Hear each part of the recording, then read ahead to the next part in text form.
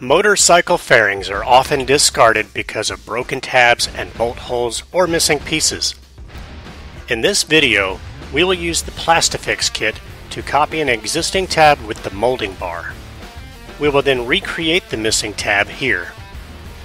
Prepare for the repair by transferring the PlastiFix liquid into the applicator bottle. Unscrew the top from the applicator bottle. Push the tip sideways until it breaks free. Use the pipette that was included with your PlastiFix kit to transfer the liquid to the applicator bottle. Continue until the applicator bottle is full. When the bottle is full, replace the tip by snapping it into place. Install the needle onto the applicator bottle by pressing it onto the tip, then remove the needle cover. Remove the tip from the powder bottle and fill the dispensing cup with powder. We will be using the white powder for this repair. We will use the molding bar to make a copy of this tab.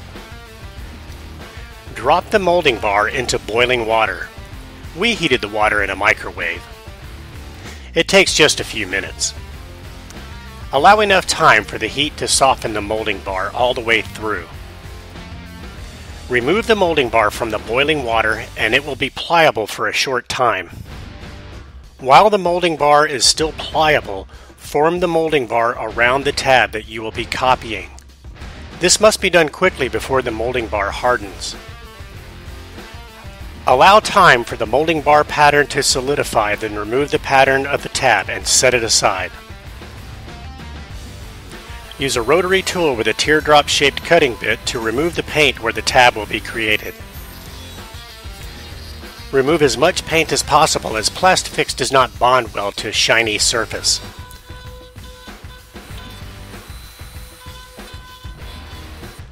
Blow the dust away with compressed air. Get the pattern that was created earlier and decide on the best location for the tab, and then tape the pattern into place. The technique to apply PlastiFix is shown here in slow motion. Squeeze 2 or 3 drops of liquid onto the powder, then use the tip of the needle to stab the ball of liquid and powder. The hole of the needle is on the side of the needle, not at the tip. When you transfer the ball of liquid and powder to the pattern, give the bottle another squeeze. The liquid will run down the side of the needle and wash off the ball. Continue using this method until the mold is filled with PlastiFix. Allow time for the PlastiFix to cure. Once it is cured, peel the pattern from the PlastiFix.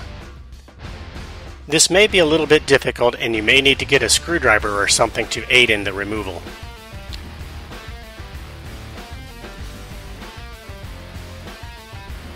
You may need to fill in some voids that were not filled while the pattern was in place. Again, allow time for the PlastiFix to cure fully.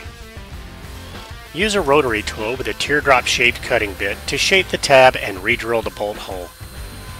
Grind away excess PlastiFix so that the thickness of the tab closely matches the thickness of the tab that was copied.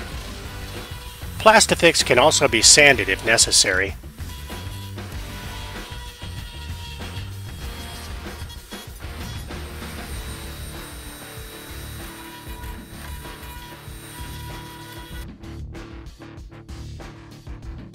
You should now have a strong tab that closely resembles the tab that was copied.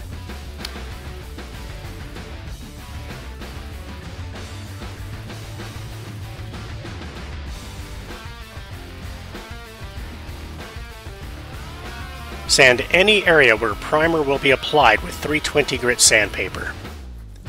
Tight spots may need to be sanded by hand.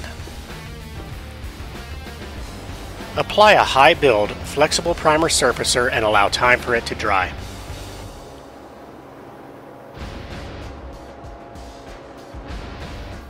With 320 grit sandpaper, sand the primer until the entire part has a smooth finish that is ready for a top coat. Apply the top coat according to the paint manufacturer's recommendations. Here, we are applying a base coat and clear coat.